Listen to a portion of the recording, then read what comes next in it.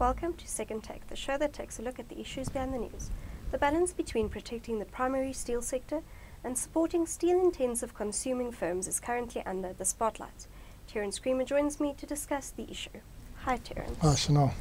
What action has been taken to protect South Africa's primary steel industry? Well, as you're aware, globally there's a glut of steel, and globally a lot of steel companies are in distress. In South Africa, we've already seen one of those companies, the second largest primary steel producer, Highveld Steel, going to the wall. And there's processes to try to restart aspects of the company, but as a full integrated steel company, they've closed. The largest company, ArcelorMittal, has been quite active in campaigning for protection, and they've applied for and succeeded in receiving a tariff protection of 10% on 10 different tariff lines, product lines, and they also have applied for, in addition to that, safeguard protection safeguard duties over and above that 10% protection. That 10% is really governed by our World Trade Organization commitments, which is the sort of bound rate. So we had an applied rate of 0% on protection on steel, mostly due to the antagonistic relationship between the industry and government for many years. And then we've had this now lifted during this difficult period to 10% across those 10 product lines. And we'll have to wait and see whether ITAC, which is the International Trade Administration Commission of South Africa, agrees to further duties on certain products to protect the primary steel sector. What are the concerns flowing from that protection? Well, the main concern is that in the process of doing this, the environment has changed, the rand has got weaker, and in some instances steel prices have started to rise. And we've seen 4 price increases since the start of the year, and that has raised the hackles of many steel consuming industries who themselves are facing very, very serious headwinds. The market is under pressure. As we know, manufacturing production is under pressure, so demand is not really there in the domestic market. Even with the weak rand, the demand for a lot of these products internationally is weak. Africa, which was seen as the frontier market, has come under its own pressure with the slump in commodities, so that market is not as vibrant as was hoped for. So all round, those steel consuming companies, steel intensive companies, are really facing difficulties. And they're also facing, as the primary steel sector is, they're facing import competition.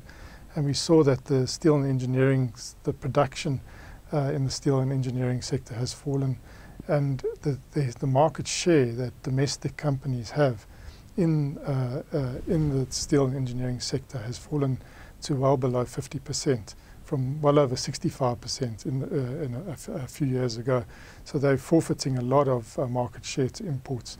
So I think there's a feeling that while ArcelorMittal's done well in getting protection, maybe sustaining the industry beyond this cycle, that not as much has been done by government to protect the steel consuming sectors. How much pressure is the downstream sector under, and what measures are being considered to ease that strain?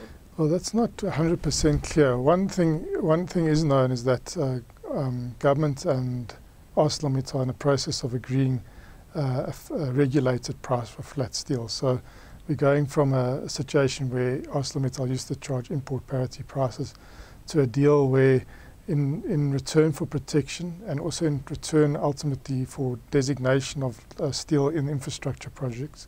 At the moment, if you use steel in infrastructure projects like Medupi or Kusile or the railways, you can import that steel and deem it local. They're going to undeem it so that only local steel can be used in that local content portion.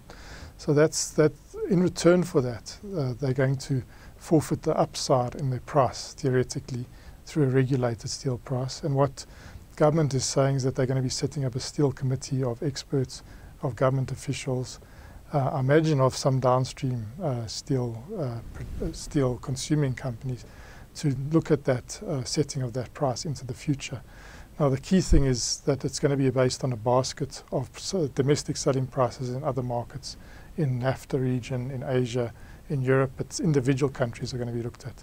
And I think the key thing here, again, will be what is in that basket. Now, if that basket only has high-cost domestic steel, then ArcelorMittal's in the pound seats. If it only has low-cost domestic steel locations, then I suppose the steel-consuming sectors will be in the pound seats, but the viability of ArcelorMittal will come under threat at some point. So I think a balance has to be struck. I think there's a view out there that a deal has already been struck. That is not the case. A deal hasn't been struck.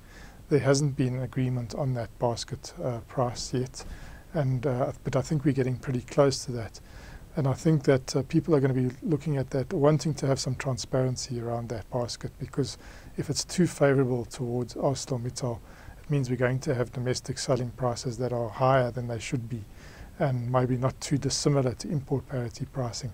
And that's going to hurt the metals and engineering sector because they'll be paying more for their steel behind a protective wall. So it's a balancing act. It's technical, it's difficult, it's complex. There's a lot of role players in the space, and there's a lot of frustration on both sides, and it's going to be need the wisdom of Solomon to navigate this one. Thank you. That's the Second Take show for this week. Thank you for watching, and join us again next time for more news analysis.